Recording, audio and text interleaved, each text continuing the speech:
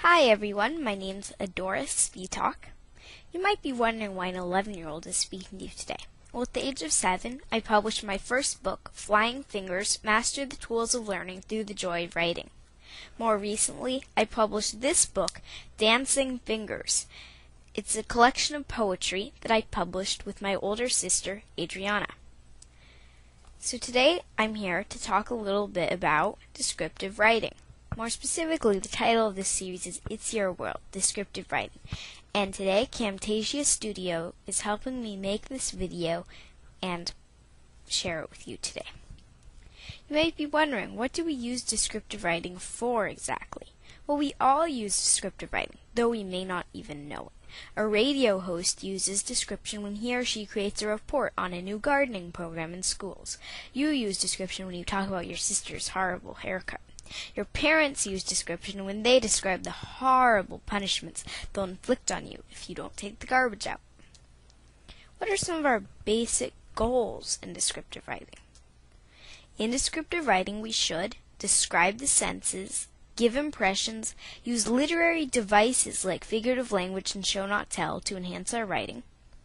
Those are a few of the things we want to do. The senses. When you look around a crowded room, feel the soft wool in a winter hat, smell the scent of roses on a warm spring day, or taste dumplings in a Chinese restaurant, you are using your senses. In descriptive writing, it is essential to describe the senses.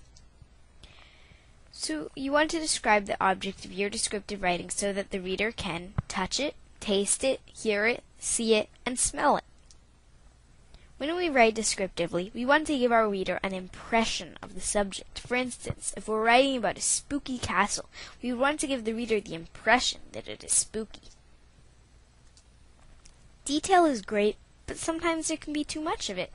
For instance, somebody just looking at a castle isn't going to know exactly how many rooms it has or how far away a stable is. So here's an overly detailed example. The castle had 322 rooms with black tables. In one of the rooms, there was a closet, also black, that was 2 feet and 3 inches tall. A sharp scream came from one of the stables, the wooden stables, 2.5 miles away. A lady with hairbreadths jumped out of bed, folded her coverlet to the side in the new style, took off her covers, and looked out a stained glass window. And here's example 2 of giving an impression. The colossal castle had many rooms and mysterious black furniture. Suddenly, a shrill and piercing scream rose from the stables. The lady jumped from her bed and immediately looked out her window. Now, let's go over a few techniques we can use in descriptive writing, such as show not tell, similes and metaphors, word choice, and onomatopoeia. Show not tell. In movies, narrators don't tell you George is sad. They show you a scene of George crying. The same principle, show not tell, applies to writing.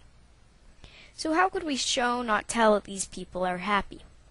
You can pause for some time to think about it. Glad to see that you're back. Well, let's have a look at some body language. Well, they're standing up on their tippy toes, holding their arms up. See big smiles splash on their faces, their eyes are wide.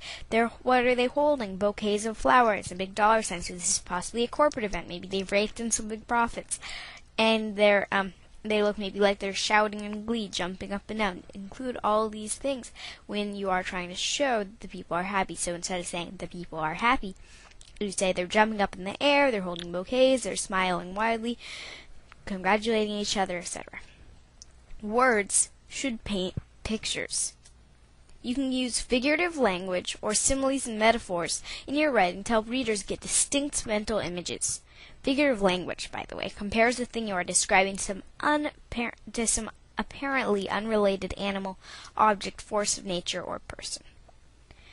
Here's the definition of simile. Simile is a figure of speech in which two things are compared, often in a phrase introduced by like or as. For example, the baby's teeth were white as pearls. Or, the dog's tongue was red as a ruby. Now, the red as ruby might be a little cliche, but I think the dog's tongue is new. Or you could say, the ruby was red as a dog's tongue.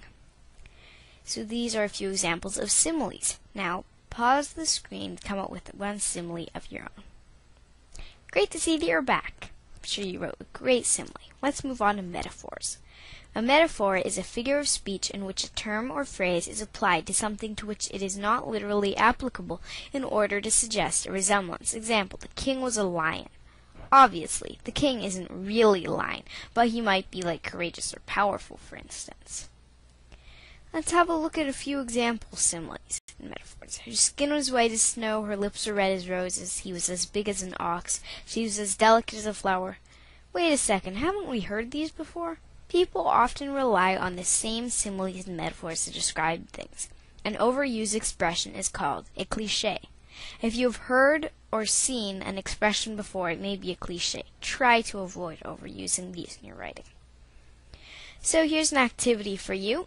Spot the figure of language clichés in the passage on the next slide, and in your writing notebook or on a piece of paper or on a word processor, come up with 2 alternative expressions for each cliché. Spot the clichés. My sister is really annoying. She's a health junkie and she always gives me a hard time about eating my favorite dish of deep-fried halibut. She barely eats anything except for organic yogurt with flax and wheat germ. As a result, she's as skinny as a beanpole, while I'm as fat as a pig. My sister rubs it in, too. Not to mention, she's a tattletale. Once she caught me eating ice cream before dinner. I paid her $10 not to tell our parents. Guess what she did? She gave the $10 to our parents as a gift, which they couldn't very well take back, and then told them what I'd done. That girl is as crafty as a fox. Pause the screen to find them all. Once you return, we'll go over them.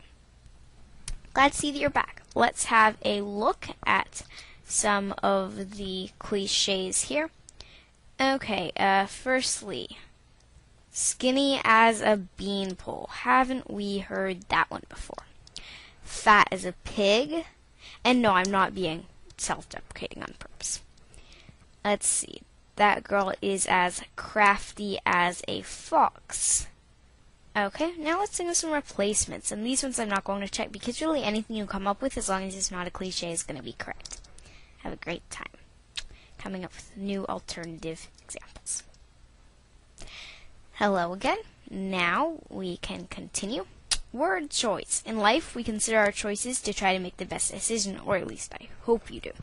We should try to do the same with words. We use some words pretty commonly like look, big, and move. But we can be a lot more precise when we use words like scrutinize, colossal, and trudge.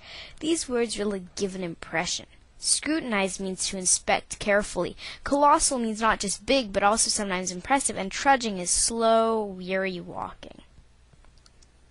When you use the same words over and over in your writing, you create a world that doesn't have much variety. So let's have a look at a somewhat exaggerated example of bad word choice. All the houses on our street are very ugly. Let's circle that. Mrs. Gibbons lives in a big, ugly house. And let's circle big too, because that's not very precise. Just like down the street. The Fitzgeralds live in an ugly house too. We live in a, guess what? Big, ugly house. Okay, so those are a few examples. But another one that we might not have caught, house. We can be a lot more precise. House. Houses. House. Okay, so it's reused again and again. Let's see how many times it's used. 4 times. Then ugly. 4 times. Big, 2 times. So houses. Well, you might think, well, how else can we replace houses? But there are tons of things you can do. Mansions. So let me write that out. So I could say all the mansions on our house are very ugly.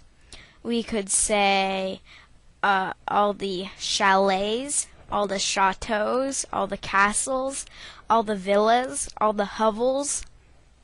Since they're big, I think it might be more mansion, chateau, villa, manor kind of thing. So you can really easily replace these. Ugly, what's the synonym for ugly? Any ideas? Okay, hideous is a great one. Big, what's another word for big? Ginormous. Maybe that's one that I get a lot from students suggesting that. So you can really change up a lot of things here. Here's a tip. Using a variety of words creates a more interesting, vivid picture. Well, that's all the time we have for today. I hope that you've enjoyed learning about descriptive writing, and I hope that you will use some of these techniques in your own writing. Looking forward to seeing you next time. Thanks. Thanks.